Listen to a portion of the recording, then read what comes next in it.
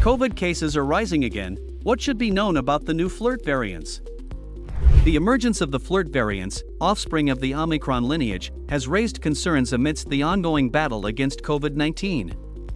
These variants, including KP.1.1, KP.2, and KP.3, are characterized by mutations in the spike protein, notably F456L, V1104L, and R346T.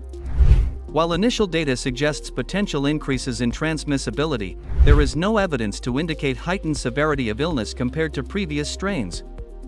However, their rising prevalence in regions like the United States and Australia warrants caution and increased vigilance. FLiRT variants have surpassed the original JN.1 strain in prevalence, indicating potential heightened transmissibility and adaptability.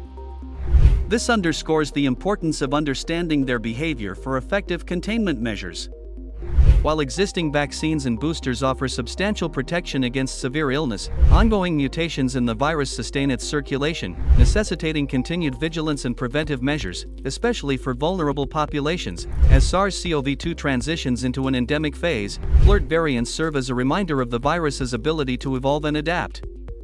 While they may not pose immediate concerns in terms of increased severity, their potential for increased transmissibility underscores the importance of ongoing surveillance and research. With the threat of COVID-19 likely to persist, maintaining robust public health measures and vaccination efforts remains crucial in mitigating the impact of emerging variants like FLiRT.